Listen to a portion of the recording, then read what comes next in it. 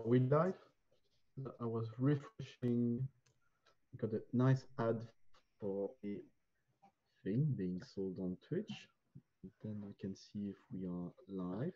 Thanks for joining, for enjoying this awkward moment with us. If I'm already on screen. Oh, yeah, that looks like nice video games. 11, 10, 9, 8, 6, 5, 4, 3. Okay, welcome to the Rolistes Present. I am Kaloum, your host. Hopefully it will become a monthly rendezvous to discuss tabletop role-playing games here in Europe across the pond with all of you, or fine listeners, viewers of the RPG Academy network. We are meeting today to discuss recipes, and what is a better country to discuss good recipes than Great Britain. But more specifically, we'll be discussing about Kickstarter's recipes, and I've got three amazing guests to discuss that today. Mary, would you mind introducing yourself? Sure. Hi, I'm Mary Hamilton. I'm one of the three founders of Rowan, Rook and Decard. We make Spire. We kickstarted this year a new system called Heart. And we made Goblin Quest and various other bits and pieces, including a lot of one-page RPGs that are written primarily by Grant Howitt, who's one of the other founders. And my job is everything that isn't writing RPGs. So that covers finances, it covers running the Kickstarters, it covers lots of extremely boring and in some cases really interesting bits and pieces. Some critical bits, I would say. These are the kind of things which allow you to fund your project. And I believe we've got a project just about to be funded tonight. Isn't that the case, Josh? Well, I hope so. I'm sitting on tenterhooks, or have been until this moment. I promise I'm not refreshing it right now. Shall I introduce myself? So I'm Josh Fox. I'm one half of Black Armada Games. We are the publishers of Lovecraftesque, Flotsam, Adrift Amongst the Stars, and Bite Marks. And as Callum has just said, we've currently got our latest game, Last Fleet, on Kickstarter. It's about £200 or $250 away from being funded. I'm fine, everything's fine. Totally relax. I probably should say a little bit about Last Fleet while I just take the opportunity. It's a role-playing game inspired by Battlestar Galactica about the last fleet of humanity fleeing from an inhuman enemy that's pursuing them across space after destroying their civilization.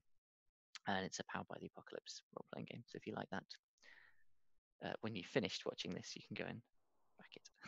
Oh, don't wait. Go there and go fund it so we can have good news right in the middle of this show. Gary, you managed to help fund quite a few projects. Can you introduce yourself and tell us what's your experience with Kickstarter? Yeah, sure. I'm Gary Harper. I'm a tabletop consultant. I've worked on many of the Modifius Kickstarters, particularly my pride, which is Conan Robbie E. Howard, Kung Fu Panda, Corvus Belli Affinity, some Red Scars, which was Kings of War as well, and I've done some with Free League and Cyborium as well. So I've been quite involved with Kickstarters for quite a number of years now, some very successful ones.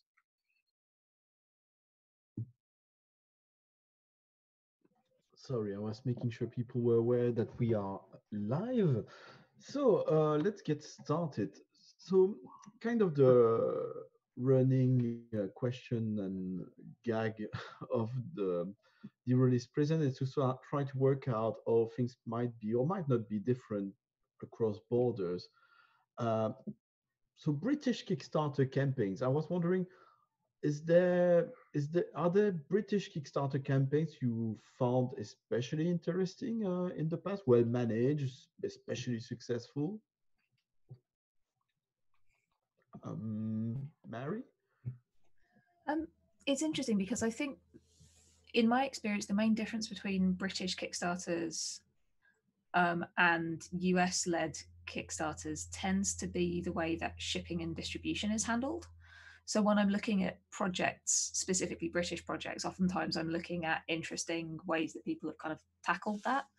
I guess I wanted to call out the Melsonian Arts Council and some of the work that they've been doing to try to get to try and work on distribution. I think has been really interesting. So they published Troika, a numinous edition Kickstarter.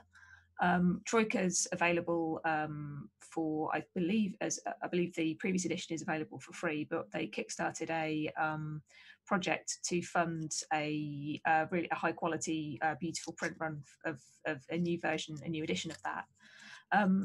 And they've been doing some interesting work with other people as well, including Soul Muppet Publishing, who I think are publishing both in the UK with Melsonian and also had structured their rewards for their most recent Kickstarter around whether or not you're based in the US. So for US publishers, it looks to me as though they have a completely separate production stream from the one that they're doing for the UK.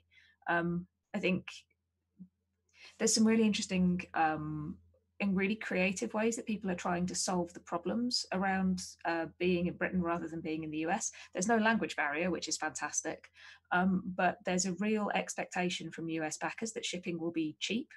Yes. And that can be extremely challenging if you're running everything and distributing actually out of the UK. I think some people forget that we're on a small little island sometimes, and I think we're a lot bigger. It's huge.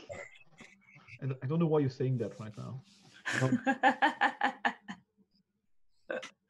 Yeah, I mean, all of this is obviously pending what happens at the end of the month and indeed the end of the year regarding Brexit. I imagine distribution will get much more complex before it gets much more straightforward. So Gary, distribution, I believe that's one of your specialty. So do you have anything to add on that? Well, when it comes to, I think you're asking about the Brexit sort of scenario on that one. And I think it depends how it hits the country economically wise. For distribution wise, if you're shipping books out, you should be okay on books because you shouldn't be paying taxes on books. So there's a lot of companies now that I'm advising that you print straight into your countries if you've got enough quantities. So at Modiphius, we were lucky enough to have huge quantities. So we were using printers in America, actually mainly in Canada, which is what we did, particularly for the White Wolf Vampire games. And the other way you could do it is using bonding warehouses as well, which is getting very technical now. But there are many options for people to do. But it really depends if we got a hard Brexit or a soft Brexit as well. So that's the big question mark at the moment. And the problem is no one really knows what deals can be put in place at the moment. So what I'm telling people at the moment is do your payments last. So if you're doing a Kickstarter and you're collecting all the money, collect all the money later, because the rates of shippings just keep going up and up and up and up, which means we can't give cheaper rates over to the US. And obviously that affects distributions, and main distributors in America are getting a bit worried about the Brexit as well. Going back to something slightly less dystopian, Josh, your own dystopian game in space, is there anything when you started introducing it to potential backers about yourself and your team being in Europe and Great Britain that you stress, you build upon in your communication, or is it something people are aware of, or you just don't really mention it and it doesn't really matter to backers? Are there any views on that? So I certainly don't emphasize it or de-emphasize it in particular. And in fact, I've had one or two people, I think European people, think that we were an American company, possibly because we're so well plugged into kind of US-ican social networks, which is obviously a really key thing to have sorted out. We do. I mean, sorry to go straight back to the dystopian future of this country, but we do talk about Brexit. I think one of the things that you need to do in launching a Kickstarter is to show that you have understood all of the practical issues that you might come up against, so that people will trust you, particularly if you're new and you haven't got a sort of pre-existing reputation to lean on. And so it's obviously very important to say, yeah, it's going to happen. We've thought about it. This is what we think would happen and how we would handle it. So in a way, right now, and for our last two Kickstarters, which have both been equally sat in the Brexit uncertainty zone, we have been emphasising our Britishness more than usual. As a way to be straightforward or in the nature of the product? You mean in terms of? But why did you stress that more? Because of the news, and you had to stress the reality that the logistics might be a challenge at the end of the campaign? Yeah, I mean, I don't make a very big deal about it, but it is. So just sort of following on from what Mary and Gary said, the big worry that I have is actually not about prices, although that can be a problem. And our first, I think it was our first Kickstarter, took place before the Brexit referendum had really kind of had its effects on currency values. And so the change in exchange rates was quite a big deal for us. It actually sucked quite a lot of money out of the Kickstarter because we were paying people in US dollars, money that we had earned before the pound had crashed, but paying them after the pound had crashed. So that was quite fun. But no, the thing that we're emphasizing at the moment is more about kind of, there might be delays. There might be delays at the port. You know, if it we're aiming to deliver last fleet at the end of the year. If we deliver to the end of the year, all is well. If it's January next year, you might find the books are sat at the port for longer than expected. People will still get their stuff, hopefully. But well, sorry, of course it's where you print from as well, makes a big difference. So there's a lot of people print in China, so that makes a huge impact. And if you're printing in Europe, okay, we're part of Europe. But what the governments are now doing across Europe, which you guys are probably aware of, but other people might not be, is Germany and France are now basically said, we want English people, companies to have ERI codes, which you shouldn't actually need one because we're still part of the EU. We haven't left it yet, but they're insisting that we have them. So they're already putting preparations that they've already basically said we've left. As far as they're concerned, we've left. So that creates a lot more delays, and there's a lot of companies out there who have not got the correct paperwork, which is what you said, you know, it creates delays for you when you're shipping across now. yeah, and in fact we got that with bite marks, that we thought, oh, it's all done, you know, it's going to be sent off, and our warehousing partner, very experienced company called Kicksto, seemed to have it all under control. And then to their surprise, we were asked for an error code. It didn't take long to sort out, but it's all kind of added friction. Well, I had one scenario of one company, I won't say a name, but one company who didn't have one set up, and it went to their ports and it got stuck in customs. They applied for it all. There was a query on it. It took it got stuck in customs for a week, and customs then gave them the charging fee for holding it for a week, which was quite a few £1,000. And it was a huge blow.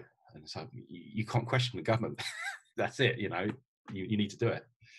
So yeah, it can be, if you're not prepared, I mean, it sounds like you're very prepared, but if you're not prepared, it can be a real damage blow for a company. So preparation, oh yeah, sorry, Mary, go ahead. Just gonna say, I think there's a really interesting tipping point, which probably all of us have experienced, between the point where you're producing a few hundred books, where print on demand and digital print can be quite a straightforward way to get books out to people. There's a kind of tipping point where you want to be moving over to doing offset or lithographic print runs, where you're printing books in bulk, and you then have a completely different issue around how you get those books into the hands of customers. So we've actually done quite a lot of work ahead of the Heart Kickstarter, and to some extent as a result of how successful the Heart Kickstarter was for us. And we had nearly 2,500 backers for that. And we did a lot of work thinking about how we would go about distributing to the US in bulk. And that's thinking that we're doing as a small company, that we're doing for the first time. So there's a real distinction between the kind of distribution setup that you want if you're a small creator who's maybe on their first project, who isn't necessarily thinking about turning this into a full-time gig, versus where you might end up if you've got multiple, like 1,000 plus backers across multiple different countries, and you're thinking about printing in bulk in a single location, and then shipping being a separate part of that. I think Drive-Through RPG's print on demand process is pretty solid and pretty straightforward for a lot of people. It's not, even though it's not something that we would choose to use, it's there and it works. And if what you're after is to get your book into people's hands, it's a relatively low cost, relatively low risk way of doing that. And the complex thing about that is that if you're British, you might end up in a world where it's actually easier to distribute directly to Americans because of the way the drive-through is set up than it is to distribute to people in your own country. I think it's easy to forget that not everyone wants the same, not every creator or not every company wants the same things out of the projects that they're creating. So I think there's these inflection points that happen in the growth of a creator or the growth of a company. I think there's a big one around 500 books printed and probably another big one around 2,000. And I imagine, Gary, that you probably say there's others that are at higher levels that I have no awareness of yet. Yeah, they drastically change, yeah. I assume the big difference is also whether or not, and if it's possible to have books shipped to local game stores as well as being delivered person to person directly. Yeah, distribution's a whole separate exciting thing, and distribution seems to be very different in the US to anywhere else that I've experienced. Again, I think Gary would probably be best placed to talk more about that. I just saw a look of extreme pain on his face. Yeah, distribution in the US is a lot different to the UK. Absolutely. Moving away from distribution, sorry, I'm trying to move us back slightly in the structure. I was wondering, are there any Kickstarter campaign by other people or of each other's which you thought were especially interesting, well managed, or successful? What is today the most successful Kickstarter campaign in Great Britain? Is it Heart? I'm not sure what the most successful one is. I think they're all measured differently. If you're saying by the most amount of money of RPGs, and I think Modiphius has got one of the highest for theirs, but it depends what you're trying to use Kickstarter for. I always tell people Kickstarter, successful Kickstarter is if it's reached a lot of people. It's a marketing platform, and the money is the secondary part that comes through from it. It's what's your goals. So I'm not really a big believer on what's successful, because every company is different and they're all molded differently to what their objectives are. Obviously, the main objective is to get funded, but there's usually many other objectives to them as well. I think you can see some really nice examples of that if you look at the way that Evil Hat's Kickstarters tend to be structured, for example. They don't do shipping outside the US at all. And the majority of their Kickstarters are structured primarily to get books into distribution. So they're funding big print runs, and they are trusting that they have a system set up post-Kickstarter that will get the books into the hands of everyone that wants them. So they can afford to be really relaxed, or at least to my understanding, at least they can afford to be much more relaxed about that kind of high number total, because that isn't actually where that company is going to see the real returns. It's a marketing tool. It gets the word out. It builds a community around the product. If you're smart with the way that you're using your updates, it builds a channel by which you can tell people and kind of build a bit of buzz around the release. But for them, their direct-to-customer sales, I would imagine, are dwarfed by what they're looking for in distribution sales, and the Kickstarter is a means to get to distribution. Whereas for us, we do a lot more sales direct to consumers because we just aren't in that distribution sort of network yet. I imagine, Josh, you're probably in a similar position to we are, but I think even you said you have a higher proportion of distribution sales than we do at the moment. So it's a completely different it's a different use case. And I think Kickstarter's the start of something. It's not the end of something. It isn't like you've done the Kickstarter and then you go home and that isn't that ace and excellent. It's a pre-order phase for something you've then got to produce, create, and get into people's hands. And that isn't necessarily the end either. I think Spire, we sold about 1,000 copies during the Kickstarter campaign. We sold the same number again in the 12 months following the Kickstarter campaign. And then had to fund a reprint because we thought we were quite ambitious, suggesting that we'd print double the number of books that we'd sold at Kickstarter, but actually it sold much better than that, and we then had to fund a reprint. So there's a lot of complexity in the way that you think about building this as a longer term thing as opposed to a short single burst. I assume this kind of levels depending of the type of creator you are. I guess the basic level would be sort of you want to make a product and have it handed to the people funding the Kickstarter, and you want to break even, and that's sort of the smallest ambition, although it's already a big ambition in my view. The second one is sort of having a wider reach, and it's an exercise in a promotional exercise. Then you got people like yourself and like Federico with Nebiru, who's been using the Kickstarter to pay for copies to be shipped to actual shops, and so on. I mean, I would say you don't necessarily know which of those you are until after the Kickstarter's happened.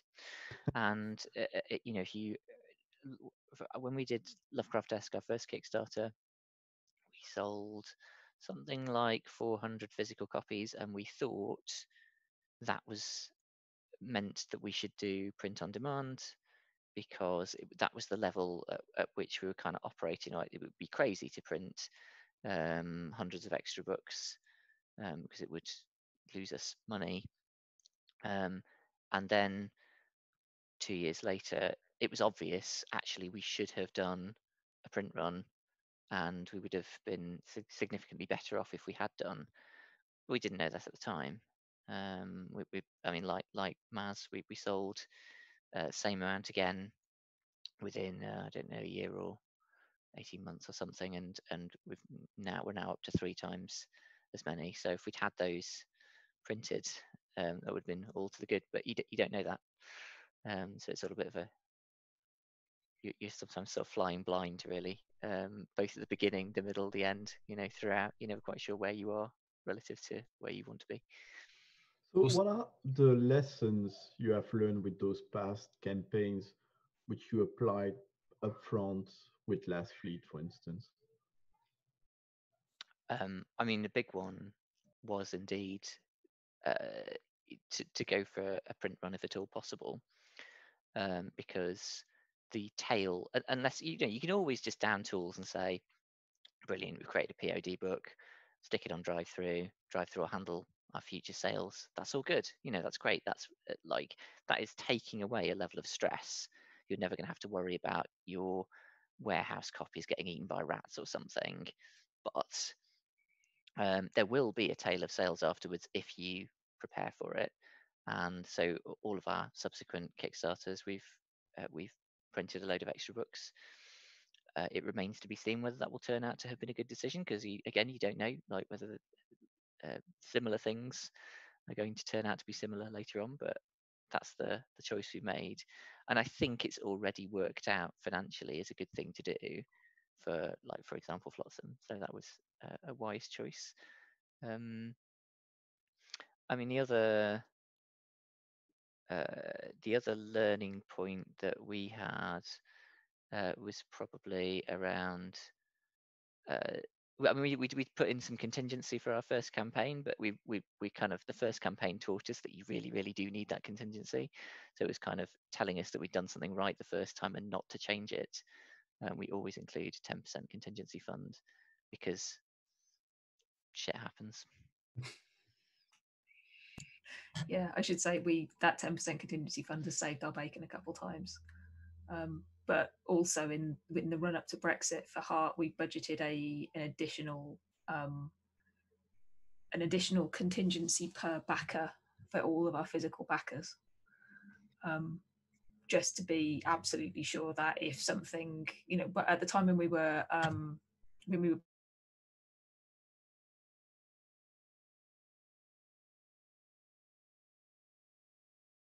our budgeting was done on the basis that if that happened, we would still want to get our books to people, and the impact of that on currency and on everything else might be tricky for us to manage. What about you, Gary, as a consultant in the field? What sort Sorry, I of missed advice? the conversation. I don't know if it was my internet was breaking No, up. I think it happened here, so we lost a bit of it. The question was, what sort of advice should you consider upfront when you are considering doing a Kickstarter campaign? What sort of advice? Sorry. Yeah, what sort of things should you start with a Kickstarter campaign? Can you be a bit more specific? Okay. Well, I think I'm going to take. Conversation really flashed out on me. Yeah, no, it was sort of in the flow, but it's a good opportunity to raise a question which was asked by Jane Amiston from the London Tabletop Industry Network. She was asking, so it's more specific. At what stage do you start thinking about income and expenses? Straight from the beginning, whenever you're planning a Kickstarter, I always tell people to do a spreadsheet and plan everything out by different volumes, different stages of how well you're going to be funded and how many products. So if you've got one core book that you're putting out, I get quotes at different staggering levels. So you can forecast, plan it, and how much you can be raising. So if you hit 1,000 copies or backers with X amount of money, you can then look at, right, this is how much I'm saving, and then you stagger it across on your forecast on your spreadsheet. That's the sort of service you provide to your client? No, I don't do financial sides at all. Finance is not my strong point. That's the one thing I won't do. So I give them very, very basic idea on things that you should be doing on your financial sides of things, but I won't go into. But I can recommend accountants for that. Josh, have you? It's not your first Kickstarter, so I guess from the very moment you had the idea settled for Last Fleet, you were considering those questions. Yeah, 100%. And I mean, I like to think we've got it down to a fine art now, although of course we haven't hit certain of those inflection points that were being mentioned earlier, where maybe things won't quite work out the way that we think. But you have we have a spreadsheet that we use basically every time now. It lists off the different reward tiers. We know roughly what percentage of people are going to go for a given reward tier. Because and you don't need to have done lots of Kickstarters to do this, by the way. When we did this for Lovecraftesque, we went and just looked at a representative sample of about a dozen campaigns. You can see people do different price structures, and you can see the impact that it has on what rewards people are going to take. So you can kind of work that stuff out. You got to include your fees. You've got to include your contingency. You calculate your print prices, and you can go and get your quotes and all the rest of it. I mean, I just, yeah, the earlier you can plan it, the better, because you don't want to be doing it last minute. And having that planned then enables you to think about interesting stuff like, oh, could I do a special edition book that I can do as a higher reward tier? Am I going to be able to afford stretch goals? What might that look like? And how much money will I be able to afford to offer to my stretch goal writers to do the work? All of that stuff. It takes a little while to work it through. So yeah, I agree with what Gary said about you know, the sooner the better. Basically, as soon as you feel like you're on the way to having a product that you might sell, Business Yeah. plan basically is really Yeah. what we need. yeah. I think there's a really common thing with new creators who are doing this as a side gig, where people don't want to pay themselves. And I'm here to say you should pay yourself. You should work out how much you need to be paid, and then you should incorporate that into your Kickstarter funding goal, because you deserve to be paid. And yeah, if you're a small creator thinking about your first time Kickstarter, that is super, super important, because there's a sense that if it funds really well, then that's when you get the money. Actually, that's generally not the case, because by the time you've added stretch goals and dealt with the consequences of being massively successful, oftentimes that eats into your quote unquote profits, and that's what becomes your income. We made this mistake with Goblin Quest, which is the very first Kickstarter that I helped to run. Actually, I think 2-3 years before we actually incorporated properly as a business, we were running it through a different setup. That key point, people are very keen and very willing to spend money on everything else, but not necessarily to compensate their own time. That can be a really, really complicated and difficult kind of psychological hurdle to get past. So if you ever need anyone to just tell you that you deserve to be paid as a tabletop creator, I'm at Newsmary on Twitter. I will gladly provide that as a service if you need it. Well, it almost feels, from experience as someone on the other end, as a recipient of, a backer, I'm almost tempted to say that it's, even if you were the most negative about the money you deserve, which again, I think you're entirely right, Mary. Whoever is having a creative endeavor should be rewarded for this endeavor. But worst case scenario, see that as a liability itself, because I supported a couple Kickstarters, which ended up in rather long delays. So I don't know if the creators did consider paying themselves enough or not, but they did encounter personal financial difficulties. And I mean, as a backer, I mean, I would never argue with the creators of those projects when they'd have been in a situation where it was their very survival, which required them to take money from money of the whole project, which could have been going to something else, paying prints to be shipped, and so on. So, as a backer, please anticipate you being rewarded by your game, because if you're taking a risk of spending time, and it's going to take a lot of time from what I've heard from a lot of people engaging in that, well, it's fair that you get, it's not only fair that you get money to pay for the work you put in, but it's very important for the very survival of the project that you get an income from that project, so that it pays for your survival. Because if you don't survive, well, as a backer, even if I'm very, very cruel, if you don't survive, I don't get my product in the end, so nobody's going to be happy about that. It's a very grim way to look at things, but yeah, if you don't have the tiny, tiny, tiny deserved bit of ego that says I should be paid for this, that's my answer to you. Yeah, you need to be paid for this. I actually have a bit. I'm going to oppose this one. Sorry. That's a debate. I truly believe everyone needs to be paid, and I believe there's a lot of writers as well in this industry that don't get paid enough. But and I'm a huge one of pushing them, and that they should get a proper rate. But when you're running your own business, which is effectively what you're doing when you're doing a Kickstarter, I have found a lot of businesses who have put that onto their target goal, and they said, I need $8,000, for example, to fund my core book. And then they've put on another $8,000 on top of it for their own fee. And they're like, how much time have you spent putting this book together? You need to make sure the money you're putting on top is a reasonable amount, because now you're asking for a lot more till you get funded. there are ways that you can get funded and get paid at the same time. For example, putting them in stretch goals, maybe you reduce some of the margins down so you can get some money. So as well as your Kickstarter goes, you can get a little bit of money in there. Don't lock it into your funding goal, which is the mistake I see a lot of people do. And a lot of them don't get funded, so they get no money.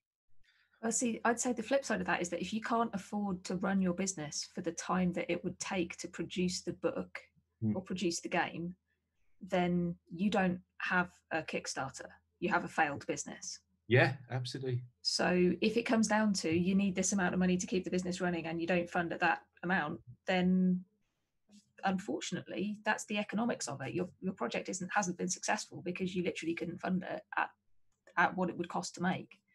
Like staff costs, writing costs, running costs for business are part of that equation. And the goal, right, has to be to get ahead of that cycle.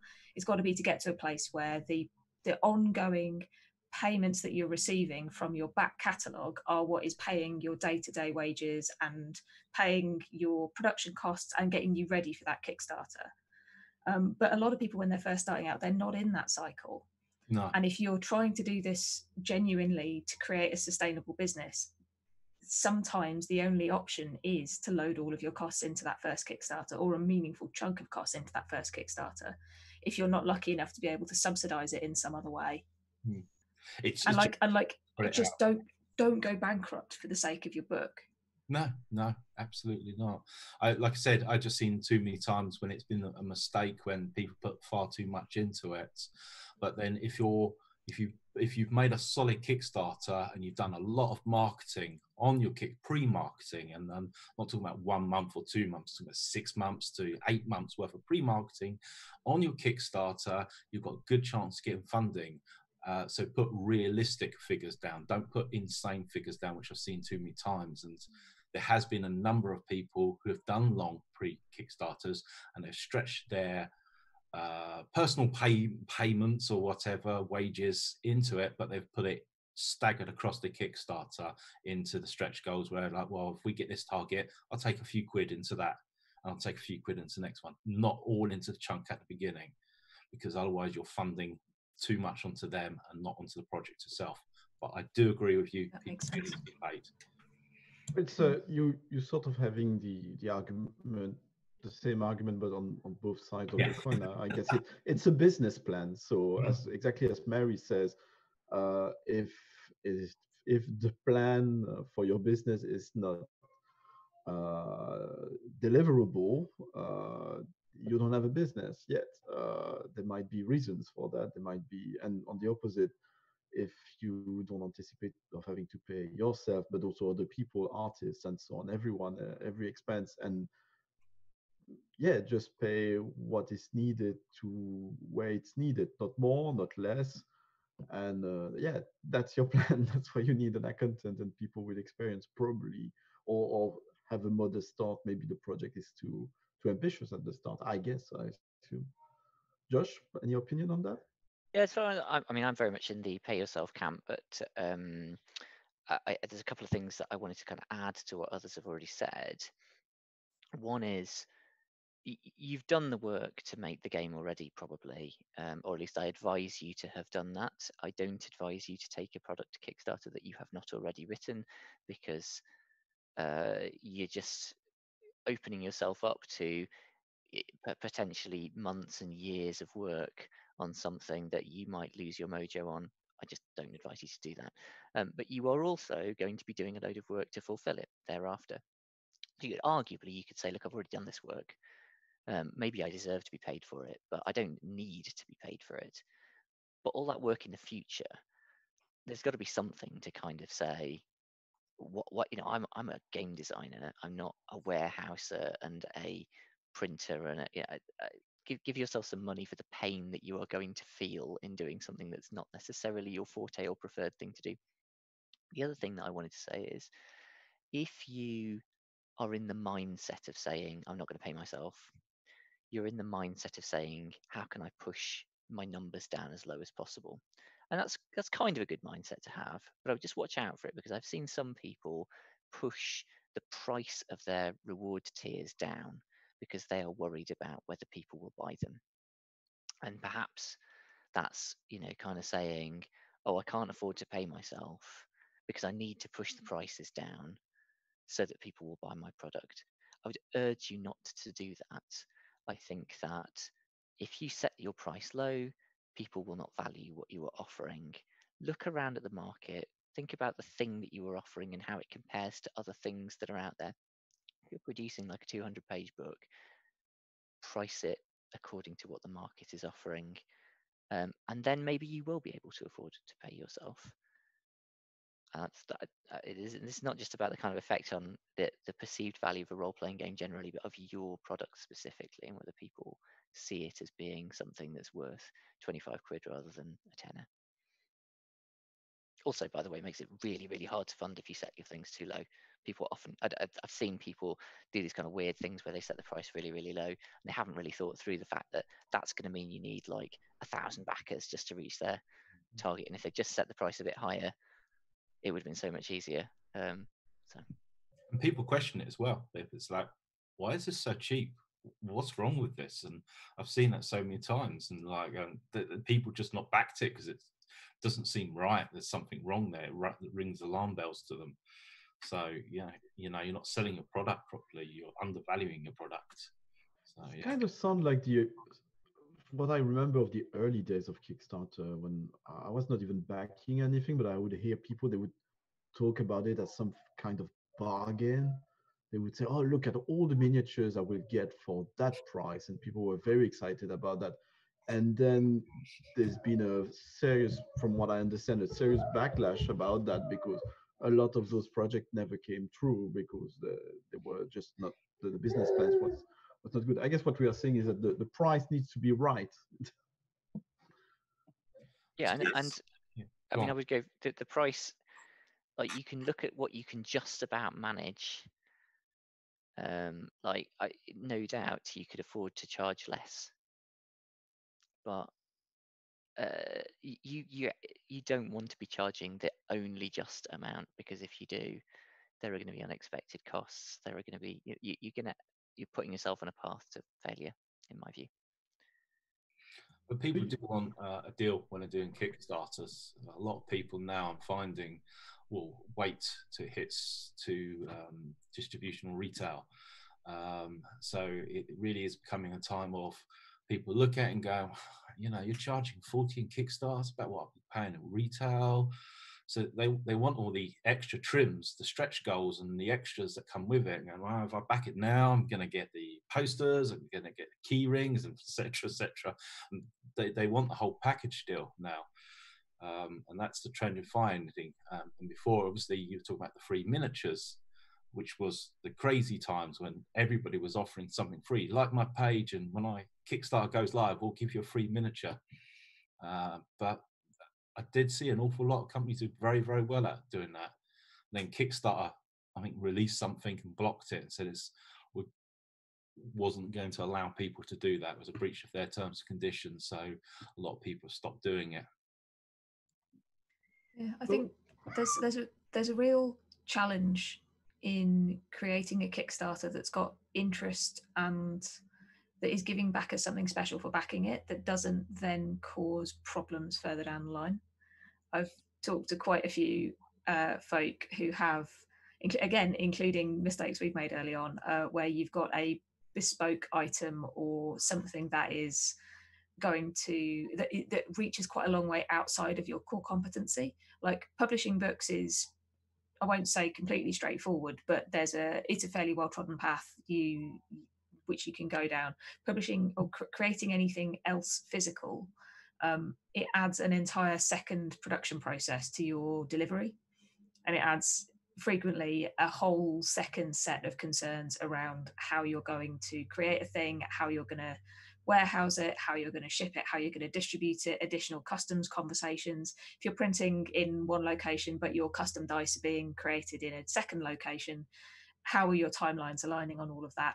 It's the sort of thing where, like, for us, it was a case of going, well, we're going to create these beautiful limited edition newspaper clippings that are in the world of Spire, and they're really nice.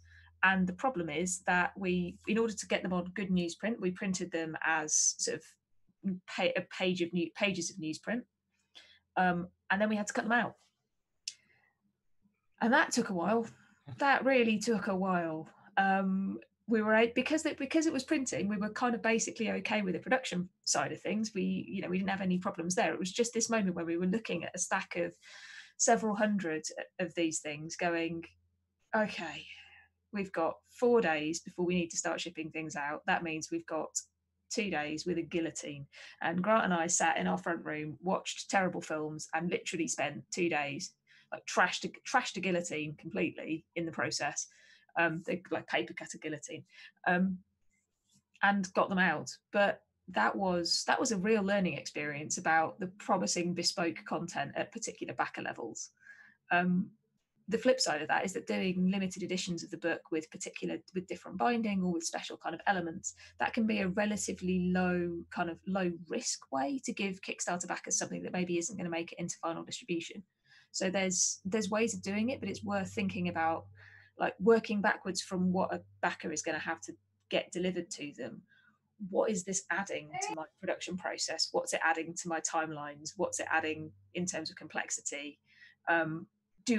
Do I believe that I can do this well and effectively? And if the answer to any of those questions scares you, then you've probably not picked the right thing. I just want to add, when another big mistake that people do with stretch goals, they're doing books, and that's all they're generally doing. They're doing a Kickstarter role-playing book, and then they'll go, right, okay, yeah, we're going to put dice in it. Suddenly you've got taxation going on to your product. And not a lot of people know that, but your book is no tax on it. Then as soon as you put one single die on it, that entire product is taxed. And if you're not got a proper fulfillment company together and you haven't got your taxes sorted out, the backer will be paid for that.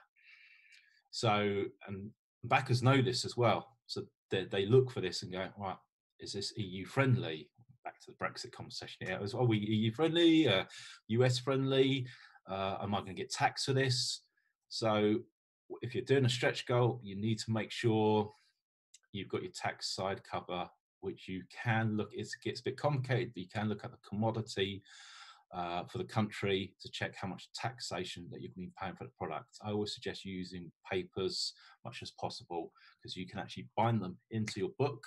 And if they're part of the book and they're papers and it's a map, then you're not paying no taxes because it's part of the book, because it's an insert. So there are lots of tricks you can do, but if you've got dice, oh my God, don't do it. It's going to cost you more. Yes, you've got a cheap price, but it's going to cost you on the shipping price alone.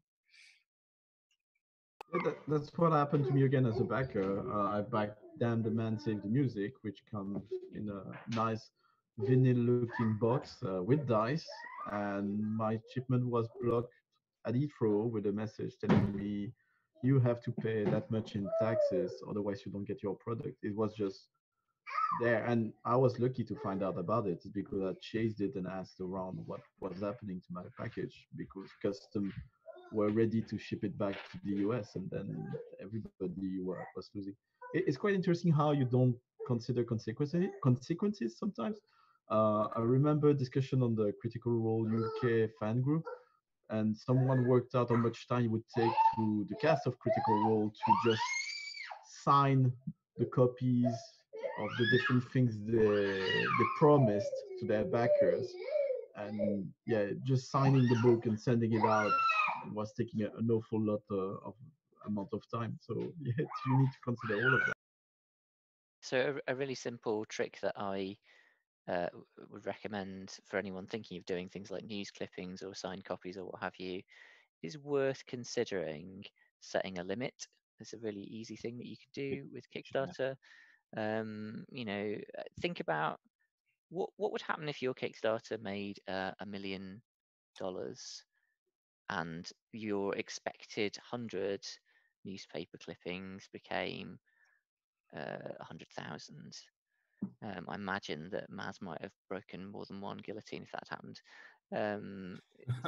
That was exactly the issue with Spire. Spire was successful beyond what we were ever expecting, and it wasn't until we'd had that success, and then we were sort of sitting amongst the actual numbers involved with that we realised precisely what we'd done to ourselves. And the thing is that I was going to cite your newspaper clippings as an example of an impressive Kickstarter, actually, because I think one of the things that Kickstarter can do for you, it's not just creating a product. We're talking a lot about creating a product, but one of the things it does is it's an opportunity to get the attention of a potential audience and engage them. And I think one of the things that Rowan, Rook and Decard do really, really well is engaging their audience when they have their attention in a way that's more than just, oh, would you like to help us make this book? But here's this beautiful handmade thing that I've made, or here's this quirky little bit of kind of extra thing. That, I mean, not only does that draw people to your Kickstarter, but it creates fans, I think. And I think you can see that in the success that RRD have had. But obviously it does have potential side effects. So what we learned from that wasn't don't do the newspaper clippings, because they were so popular and people, you know, we were really lucky in our choice of designer for those. He put in an entire ARG in them without us asking him to. It's incredible. But the lesson we learned was don't create things that you then have to cut out by hand yourself. So for Heart, not for Heart, for Strata, for the source book for Spire, we did newspapers again.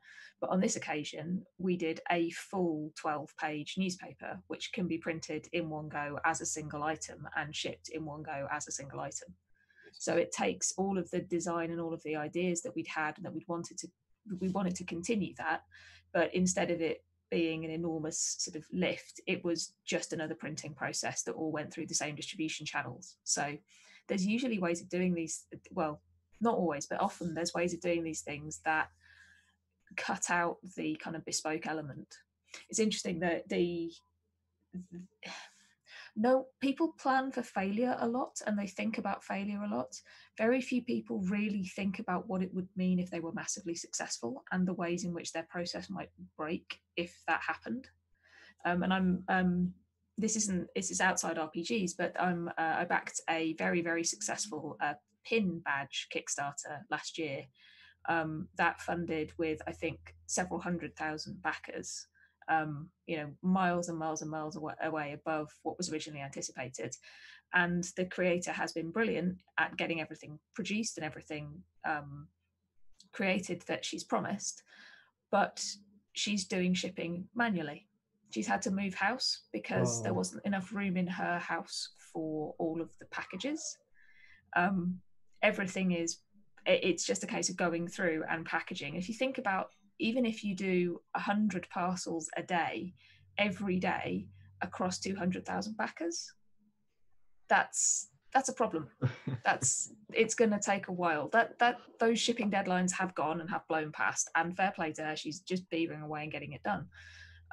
But if you haven't budgeted enough of a margin in your product so that if something like that happened, you would be able to take advantage of a fulfillment system or do something different that would allow you to actually experience that success as success rather than an enormous amount more work, it's worth working out before you push the button what would need to change about your Kickstarter to make it success proof as well as failure proof. That's another reason to pay yourself, by the way, because if you do have wildly excessive success, at least then you have some money that you were going to pay yourself to do the 1,000 pins you thought you were going to be shipping. Now you can pay someone else and get them to do it. But if you plan it correctly and you put it into your fulfillment companies to do it, for them to do it all, I mean, that's the way I'd always advise people: get a factory to do most of the work as possible, get it done as one package, like you said, Mary, and so you have it all in one package, and then it goes to the fulfillment company and they will do the bulk of the work. And if it's done correctly, you should be collecting the money from the backers for the shipping. That should cover the cost for that. But again, back onto stretch goals, if you're doing a stretch goal or you're cutting something out or you put something in, that warehouse will charge you for a picking fee for doing that. So you need to take that into your costs as well. But I've always put it down, anything you're doing, no, just send it straight to the warehouse. So much. I've been there where I've had to pack things myself. Never again. I haven't cut out with a guillotine yet. But I mean, I sort of agree with that, but I do remember when we did Lovecraftesque, we were small scale enough that it was worth our while we could save a few £100 by doing our UK shipping ourselves. Didn't take that much effort, because we're just sticking stuff in book boxes, slapping a few stamps on an address label, and it saved us some money, and it meant that we were able to pay ourselves a little bit more for something that otherwise that money's just going straight to a warehouse. So I think it's kind of, it's all about thinking about those different tiers of success, really. What would happen if I make 5,000? What happens if I make 50,000? What happens if I make 500,000? Because you don't know which it's going to be. Interesting, because for us, we looked at the relative costs. I can't remember which Kickstarter it was on, but it was cheaper. It was, even including pick and pack, it was cheaper for us to use a warehouse and fulfillment because they saved so much money on the postage, because they had a direct deal with various postage carriers that enabled us. We couldn't have gotten those rates. So even when you took into account sort of the saving in pick and pack, it was still cheaper for us to go down that route. I was about to add that as well and say, actually, you'll find in many cases they most fulfillment companies should be cheaper than you going to directly to Royal Mail yourself, because they've got such large output of volume of products going out. So fulfillment company, do your research and find the right fulfillment company. And the other thing is, like, get your quotes for that before you create your Kickstarter. You're going to need that information for your spreadsheets, and you're going to need that information to make a decision on whether you're going to include shipping in the Kickstarter or whether you're going to charge it later. And there's a whole bunch of other considerations that come into that, right? So if you include shipping in your Kickstarter pledges, then that counts towards your Kickstarter total, and Kickstarter takes fees on that. Mm-hmm. So if you want to fund with a smaller number of backers, and you're comfortable soaking the additional costs that are inherent in doing it that way, then that's fine. It makes the maths really quite complex, and gets you to a place where you have to be comfortable that you're building in extra money in your shipping, sort of in what you're charging for shipping, or in what you're charging for kind of individual pledges, to cover the quote unquote extra, because you're not using that money to fund books. If you've calculated that it costs you £2,000 to print everything that you want, and then you fund at £2,000, and it turns out that a third of that is actually shipping, then you've only got you've only got £1,300 or however much it is. You don't actually have the amount that you need. Of course, it's now fairly standard practice to use backer kit or similar to do your shipping after the fact. I do recommend that to people. We felt very wary of it when we first started. No one seems to really mind, and it takes an element of risk. There's a number of different risks around sort of shipping prices going up, but also if you got the percentage of people who are going to be in the US versus the UK or rest of world wrong, that actually can mess with your profit margins and things like that, such that you fund but you wish you hadn't. I've heard of people having that problem, particularly US. It's actually worse in the US. I think shipping in the US is dreadful and weird and expensive, and if you get 10% more people in rest of the world and you're a US Kickstarter, you really wish that hadn't happened. I went to a board games panel at Gen Con last year, and a US company stood up and said, if you have more than 5% of your backers outside of the US, then you haven't charged enough for international shipping, because you want your shipping to be effectively enough that it will put off most of your international backers, because that is how much it will cost you. Which I found a really interesting viewpoint on how US companies deal with shipping to those of us outside of the country. So are you saying that they are actively trying to discourage international backers to participate to their campaigns then? Broadly speaking, they weren't saying what you want to discourage people. It's that if you get more than that number, then chances are your shipping isn't going to cover the cost of shipping to that number of people. Okay. Because shipping board games, and to some extent shipping books, from the US to the rest of the world is punitively expensive. So it almost doesn't matter whether you're trying to put people off; they will be put off by the actual real cost of shipping. Like, we made the decision on Heart to subsidise, as I said, to subsidise our original cost, and then to look at different methods of shipping and fulfillment into the US, specifically because US backers expect cheap shipping. International backers are used to paying more, but certainly for board games, I think they're still not used to paying what it actually costs. And shipping out of the US, especially with tariffs and everything else that's happening around that, can be complex and messy. So it was really interesting to get that perspective from someone outside of the UK, and it gave me a bit more perspective on things like Evil Hat's decision to not do international shipping at all. It's messy and it's complicated wherever you're going from, but US Kickstarters, RPG Kickstarters, can afford to live without the UK market, and UK RPG Kickstarters generally can't afford to live without the US market. So there's a real power difference there. Something like 60% of our market is US. So yeah, we really need the US. And whenever someone's doing an RPG, I always say to them, you know, because the majority of the customers are at UK, like, there's a huge market in the US, and if you can hit it and get your prices slashed down so you're affordable for America, and even if you have to go into your cost price, I recommend it, and go to reduce your shipping costs for America to entice them down. And there are the tactics that you can do, which is reducing the weight of your product, because the role-playing books are really heavy. So, and there's a couple of magic weight brackets in shipping, which is the 1 kg, 2 kg, and 5. So if you can get your packet, 2 kg is the major one. Most role-playing books are about 1.5 kg. Now we're getting technical on weights here. So if you can get your RPG about 1.4, then taking your packaging into account and get it just under 2 kg, you're going to get nice, cheaper rates for the US, reduce your rates down for the US, and you should be able to make them quite comparable. You know, yep. Spire plus Strata together is 2.3 kilograms, and that is a problem. Ouch. Spire on its own, fine. Strata on its own, fine. Both together, massive problem. Does it make a difference? So that I don't operate at that level of weight. Our books are A5. They usually come in at less than a kilogram. But I did look at sending over a big pallet of books to Indie Press Revolution, who would then send it on to customers.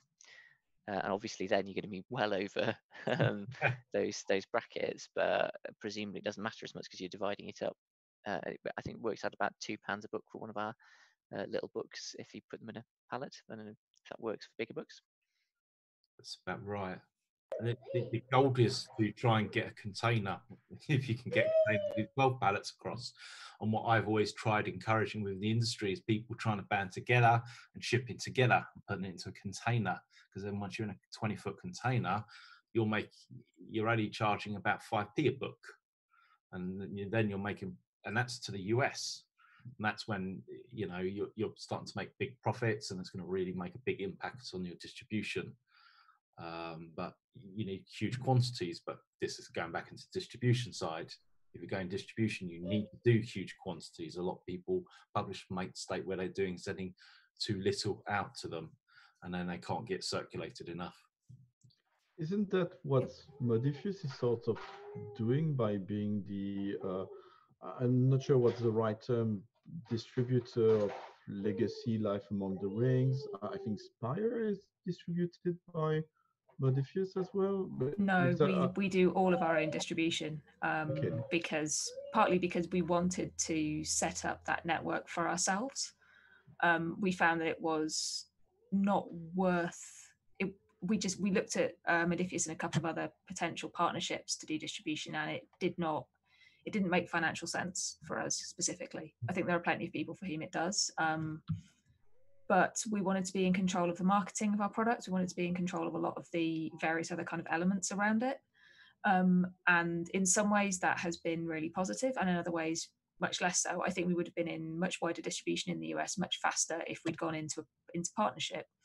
But I also think that we would have struggled to retain our brand in the way that we have wanted to have it. We're tiny. There's 3 of us, only 2 of us are full-time on it. Despite having some really big and successful games, we are still this tiny, scrappy company. And it matters to us that people get really, really good customer service from us. So we've wanted to really keep ownership of the relationship that we have with our players, people who buy our products, people who back our products on Kickstarter, and the people that play our games. And those are 3 distinct groups of people, all of whom are really, really important to us. So there's a couple of interesting things here, right? Around when you're planning in your Kickstarter, these days we plan around 5 to 10% wastage, which is books that will be sent out and will go missing or will get damaged in that process. We have a really clear policy around that, which is if you get in touch with us and tell us that the book has arrived in a condition that you're not happy with, we will send you a replacement. We are not going to sit and interrogate you about what's happened to it. If a book has gone past the date when it should have arrived with you, we will send you another book. If the second book turns up, that's great. You can give it to your friends. Hopefully you're going to be playing the game. We don't see that as a negative for us, but it's really important. Again, I think, to what Josh was saying earlier about your just about price, if you're not thinking about the way that you're going to treat people who have issues, then you might end up going, actually, that's a really big cost. And if you're in partnership with distributors, you don't necessarily have control over how they handle returns or how they handle issues like that. Whereas because we've kept that control, we've been able to build that quite personal relationship with people in a way that hopefully keeps them on side and makes them more likely to enjoy what we have coming out next time. But yeah, it lets us make decisions like that are potentially quite costly for the business because we know what we want to prioritize. You mentioned Gen Con, and Gary, you were saying that the US is a massive share compared to any other countries and any other destination. How, as a British creator, do you engage with that audience? Because, correct me if I'm wrong, a Kickstarter campaign doesn't start once it hits Kickstarter, right? You need to be in touch with the audience, have them be aware of that your campaign is coming, of what your product is, and so on. So what were the ways you did that? Was it attending conventions? Was it engaging through different social media and platforms? What do you recommend to do, and what did you do? Social media is probably one of the strongest and best tools at the moment for making everyone aware of your upcoming product that's coming out. Conventions are brilliant. Playtesting, best example is with Nibiru, with Federico. Worked very closely helping him and mentoring him getting through his Kickstarter. And my advice to him was go to every convention. And every time you see someone who plays your game, get them to sign up on your mailing list. And he used to sit there with his tablet and go, "Did you enjoy a game?" Like, yeah, they're great. Can you sign up? And he'll get people sign up. And that's 5 people for that game. And then he might only get about 30 people for a convention from just running games, which is not many. But if you look at that those 30 people on your mailing lists, that's possibly 30 pledges, all at 30 to 40 pounds, which makes it quite good.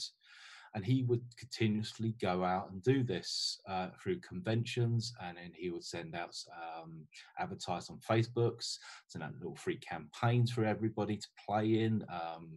You can put yourself in drive-through and do a free download to play test my game, because that's a huge reach, drive-through. And then, of course, once they've gone onto drive-through and have downloaded it, you can then mail them to say, "Hey, thanks, you've played my game. I'm now live on Kickstarter." And then because there's a huge market, people just want to download free stuff on drive-through. So I think, and here's probably getting in trouble for saying, so he had about over 1,000 people downloaded on drive-through. So he had 1,000 people separate mailing lists. Then he had his own mailing list to mail out to. So it's marketing. It's getting the email addresses of people's interests. It's permission marketing as well. So you have their permission. They're people interested. It's not like you just got a random email addresses. These are people who generally want it. It's going on forums, talking about your games, going on podcasts. It's everything you can possibly do. Day and night, promote, push, talk about your game much as possible, to the point that people are sick of it. And you can't break. I see you never break, not even for a month or two. You got to keep pushing till you go on your Kickstarter. And when you Kickstarter, then the sleepless nights start, because then you're going 24/7 pushing to get the Kickstarter high as possible to get the funding through. Of course, it's difficult if you're in England, because America's the big chunk of it. Oh, wow, do I go to Gen Con? It's quite expensive. So it's like you got to work out and weigh that up. If can I afford to go to America? Well, there's a lot of big conventions in Europe that you can afford to. You got Essen, you got UK Games Expo, Dragon Meet. So there's some big conventions here. An example, when I was talking about Federico, he didn't go to Gen Con and he got a very successful Kickstarter. But conventions, talking to the press, doing things like what we're doing now, absolutely gold, and they're the best method to promote it. Just talking about the game. That point about getting people's email addresses, there is enormous value in that, in making sure that you've got some way to have an ongoing relationship or an ongoing conversation with the people who are even slightly interested in your game. There's a bunch of quite complicated stuff that you need to sort of care about a little bit involving GDPR and not sending people emails that they haven't signed up to and that you don't have permission to send. But we have a main email marketing list with about, like, it's only got about 800 people on it, but those 800 people really, really genuinely care about what we do. And the actual size of the number of people who might care enough about your game to take a punt on it is maybe yay big. The number of people who will give you permission to email them is going to be a much smaller percentage of that, probably an order of magnitude below, even if you're that lucky. So those people are going to be potentially your ambassadors. They're going to be the people that tell their mates, that get excited and that forward things on. So they matter, and building up that relationship is critical, I think, long term. No amount of Facebook ads that you've paid for will ever make up for that kind of really sort of quite intimate, quite deliberate, really, really high value relationship. The other thing we use is Discord. And we've actually started putting a link to an invitation to our Discord server on a separate PDF in, I think now, almost every single one of our download marketplaces. So it comes, if you buy a product from us on drive-thru, if you buy a product on our website, you get a little thing that says, hey, thanks very much for buying this. It actually means a lot to us, specifically Grant, Chris and Mary, the three of us. But also, if you want to come along and hang out with us and chat about the game, here's a space where you can do that. And that means that when we were playtesting Heart, for example, we were able to post in that Discord and have a bunch of people go, yeah, actually, I am interested. I would like to playtest this. It gives you a space for people to come with questions about the game or to have conversations around it. It gives you a chance to see what people are saying. But I'd say that it's mainly worth doing that if and only if you're willing to be an active participant and to help to create the conversations that you want to have in that environment. If you're just sort of creating a space and then leaving it empty, it isn't going to do the work that you want it to do. You have to really deliberately create a community. And that community will evolve over time and hopefully be a really good and happy space for you and a fantastic resource long term. But it takes work, it takes effort to build it. So agree with that. Discord is doing very, very good for everybody at the moment. So yeah, totally on that one. Josh, do you have all of that in place? Discord, newsletter? Did you attend the convention with Last Fleet? Yeah. So I'm on a slightly smaller scale than the others, I think, and also I have less time. So sort of hearing Gary talk about, you can't take a break, you can't let up. Well, I mean, I'm a parent with 2 young kids. I've got a job that isn't related to gaming that I have to go to. and I also I value my mental health. So what I tend to say is do what you can do. Right, so I don't go to US conventions. I can't really afford it, and I think the stress of it might drive me mad. But I go to a couple of key UK conventions a year. It's quite good fun. I get to meet people who like my games. It's very affirming. That's quite nice, and hopefully builds those relationships. I spend a lot of time talking about game design online because that's what interests me.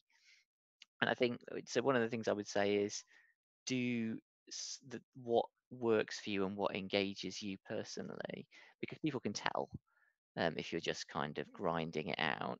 I think there's a real difference if you're doing something you're passionate about. I am passionate about the sort of mechanical aspects of game design, so I blog about it, I write on Twitter about it, or if people are talking about it in my feeds, then I go and respond to them, and that seems to be quite effective in getting people to then follow me and take an interest in me, which hopefully then pays dividends later on. The other thing I was going to say is I was quite interested to hear that mailing lists are quite difficult to get people on. I've found when I ask people after a Kickstarter, when I'm doing the fulfillment, doing the survey and all that, just ask them, would you like to be on my mailing list? Really high proportion of them say yes. Some of them then unsubscribe later on when they see what the dross that I write, but not that many. Hopefully people are enjoying it, and campaign after campaign I'm building up an asset that hopefully gets people who like my games to be interested in more games that I'm producing. I just want to pick up on the conventions thing. So Josh and I have been part of a group called the UK Indie RPG League, from the point where none of us, I think, would have been capable of doing any conventions, or we would have really struggled to do anything on our own. We banded together to try to make sure that we were all able to go to conventions despite the various kind of competing pressures of life. Like Rowan, Rook and Decard, 2/3 of us have have disabilities that can really limit our capability to engage in events like that. Josh and Becky are parents with day jobs and lives, and the other members of the league have also, are single person companies. In all of those situations, especially when the returns aren't clear, it can be really difficult to justify doing things like getting a stall at a convention. And I think, I know that we as Rowan, Rook and Decard, and I personally, have enormously benefited from just banding together and swapping ideas, swapping thoughts, swapping kind of like just details of how our businesses are working. I'm a better business person than I would have been if it weren't for that community. And in addition to that, the capacity to go to conventions and have support and put my efforts towards a collective endeavor and have the same in return has been valuable in ways that I can't. I could do an entire second podcast about, to be honest with you. So I think that's worth calling out. Like, there is strength in numbers. This isn't a business where we need to be massively competitive and cutthroat. If the industry gets bigger, we all benefit. So there are usually ways that you can band together and find commonality and ask questions and find people who've done this before, because people are generally really willing to share that expertise. If I can just add on that one, actually, one thing I've noticed, and one of the reasons I love this industry so much, is publishers, writers, they're all so friendly. They're all so willing to help each other. I'll speak for myself. If anyone has questions, they can email me. Absolutely fine. I don't mind. I'll give free advice. Yes, I do this as a business, but I always give free advice because I believe in this business, and I believe that and it's not cutthroat. I don't think I've met anyone cutthroat in this industry at all. They're all willing to help, and they will push each other's businesses as well. I remember Chris Birch from Modifius, he actively was pushing D&D going through, and someone said to him, why are you pushing D&D? It's not your product. He said, but it's the more people in this industry, it's bringing new blood in, so the more it is, it helps other people's businesses. And he's absolutely right. It's about, if there's more people in this industry, more people playing, it benefits us. So if we can help people, we will help people, which is, I guess, why we're doing this now. To bring more blood in, which is the Hopefully. best thing that Kickstarter has done for us. So, when we discuss the future, I think it would be actually a nice topic for a future the Rolistes Present to have the UK and Indie RPG League. We could have a nice little panel. There's definitely more than 3 people we could have there. We are getting close to our hand time. Do you have any final thing to say before you each plug yourself? And Josh, I must say we don't have sadly, I was hoping that you would be fully funded. Your last missing £150 would be in the bank for you, but that's not the case. So you need to plug yourself hard here. You need to get those people to listen to you and head straight. We've got 3 live viewers, one including myself. So you need to push very hard for each of us to go put £50 in there. No pressure. So yeah, anything to add on the subject of British Kickstarter campaigns? I suppose the only thing I was going to add is I think you can cut your cloth to. Wait, no, I'm getting my metaphor wrong here. You can, there's lots of different scales that you can operate here. The key thing is, as you've probably heard throughout this whole thing, is planning. But you do the level of planning that you can manage, and just try to make sure that success. If you succeed, you won't wish that you hadn't. I think that would be, my main piece of advice, really. Try to think about what will work for you, and if that has to be POD because you don't want to have to worry about warehouses, brilliant, do that. That's absolutely a valid thing to do. Don't feel like you have to kind of go further than you're comfortable with initially, and as you do that, that will give you the confidence to go further. That's certainly what has worked for us. Mary, anything to add? I think we've covered a lot of ground, and I've said probably most of the things that I wanted to say. I think the main thing I'd say is to build on what Josh has said, is it helps to know what you're aiming for. Like, what good looks like to you is far more important than what good looks like to everybody else. And I think when we're doing events like this, I always try to be really cognizant of the fact that there are some people who are building a business and want this to be their full-time gig.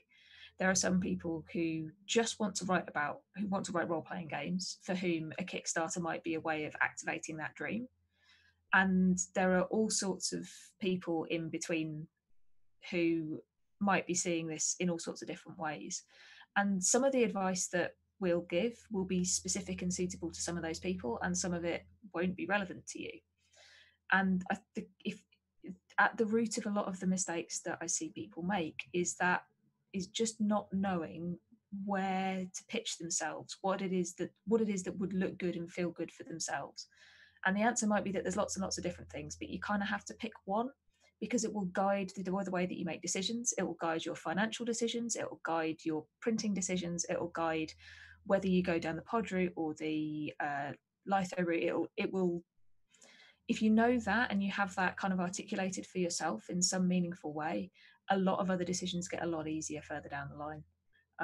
So I think that's actually probably the most important bit of running a Kickstarter, or even producing anything in this industry, is knowing what exactly it is that you're hoping to get out of it, what good looks like, and then you can make decisions based on that. Gary? Like I said, we've gone through it all. I think the main thing I'd say is really connect to the community much as possible, which is what Mary was talking about.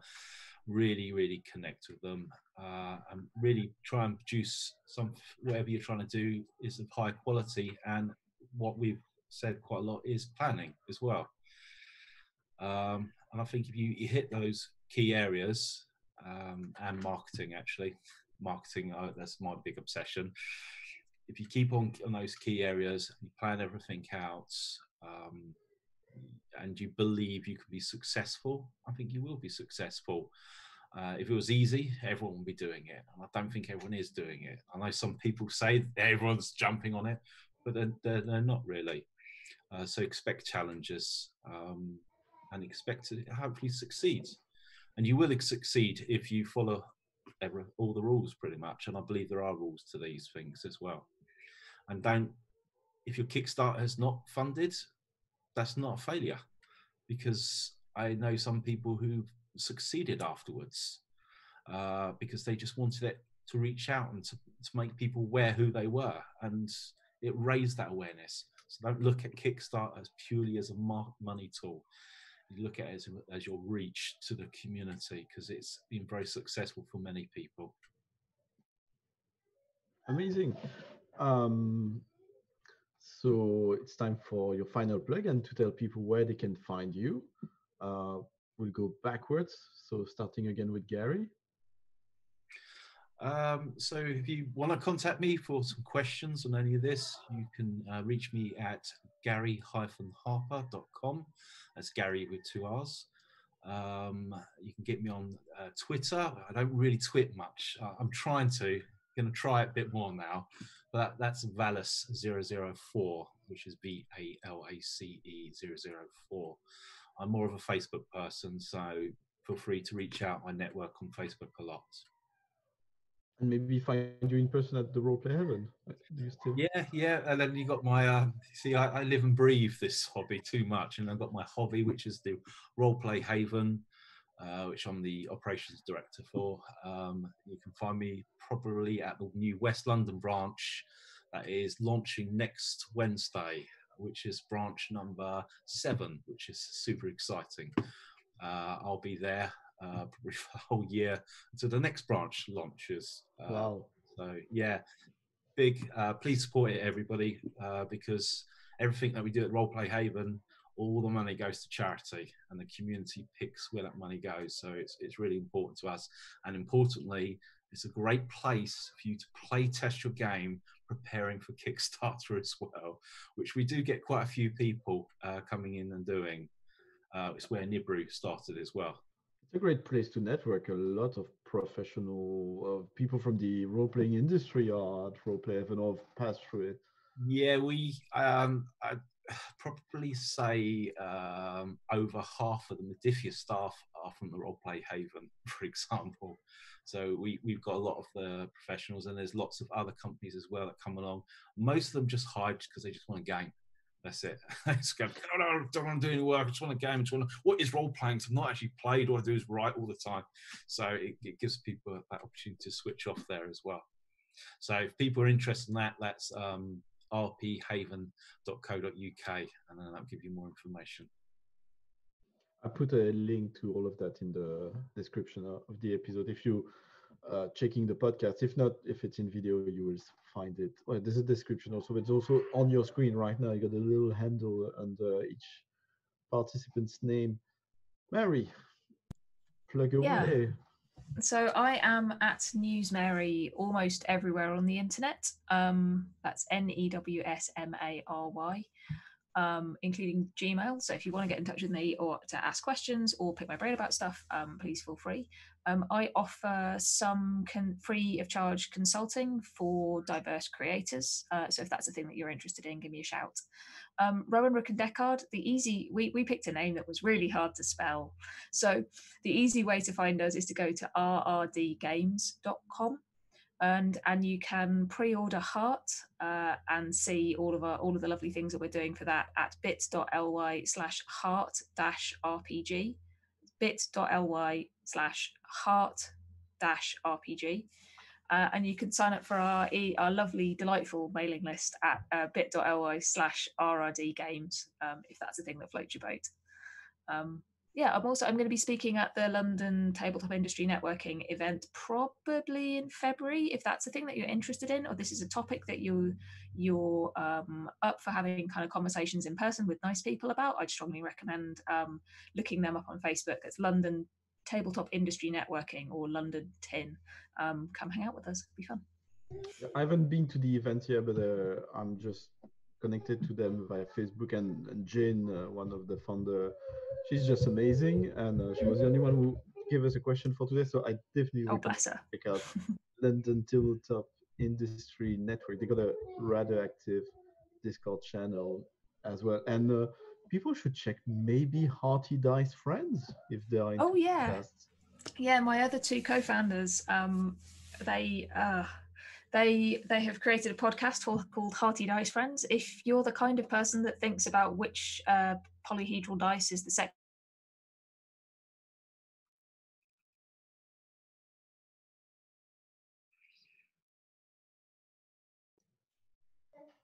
Mary, can you repeat that? You're disconnected, I think. I've lost Mary. as well. Me too. I think it's Same. everyone. Oh, is she gone? She almost made it to the end. Oh. Josh, maybe can you fill that with your own plug? Yeah, absolutely. So our website is blackarmada.com. That's where you find our blog talking about game design and what we're up to.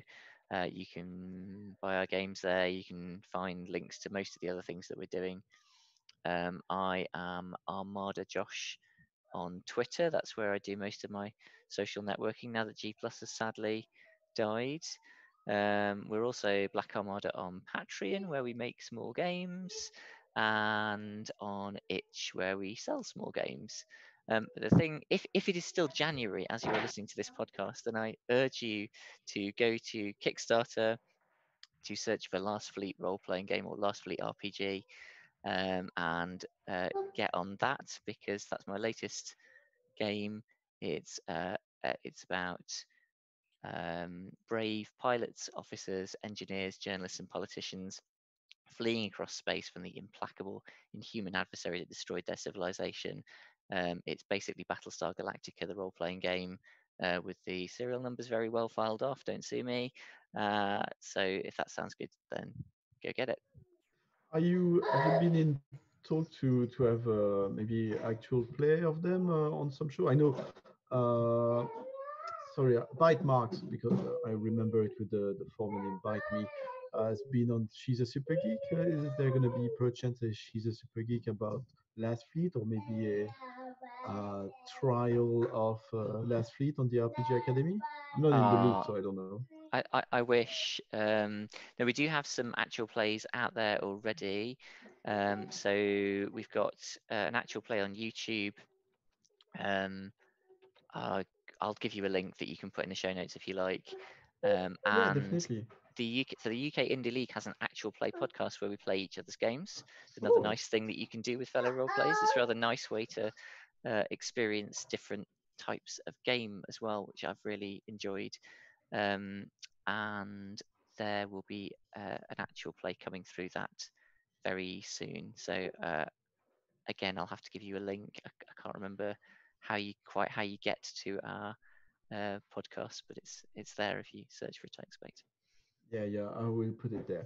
It's called the League Presents. Is the name of it. I need to subscribe to this one. I was not aware of the UK Indie RPG League podcast. So that's it for today. That's it for the very first Release Present of 2020. I am Kalum. I was your host from the Rolistes podcast, a proud faculty member of the RPG Academy, with my son screaming behind me. Uh, Please, we've been talking about newsletter. The Rolistes has got a newsletter where you can find out about all our content, not only the Rolistes Present, but the Rolistes podcast, the film studies, Cafe Rolistes, the bonus show if you subscribe to us on Patreon. Yeah, the newsletter could be used too for many things. Maybe a future Kickstarter. Maybe I've got some projects in mind. So I'd be very interested in having more people subscribe. You can support the RPG Academy. We do that through our love for the hobby, but we do have expense, and supporting the Rolistes podcast or the RPG Academy through Patreon means a lot in terms of not only moral support, but allowing us to do more for the show. Uh, what else? Yeah, stuff you will hear about if you subscribe to the newsletter. We've got the monthly Le Drinks and Dice, which is another set of events. It's here in London, in addition to the Tabletop Industry Network, which takes place at Bad Moon Cafe. It's each first Wednesday of the month at Bad Moon Cafe, and it gathers many RPG clubs, including the RP Heaven, but also London RPG Community, sometimes London Indie RPG, sometimes, or often, very often, quite systematically, Phoenix Games Club. And I'm gonna sign off so my son can resume watching Timmy Time and Dougie on TV. Thank you so much to my guests Gary, Josh, and Mary, who sadly got disconnected just at the end. And go check their amazing work and project, and please support them. And see you next month on February 1st for second Rolistes Present panel of 2020.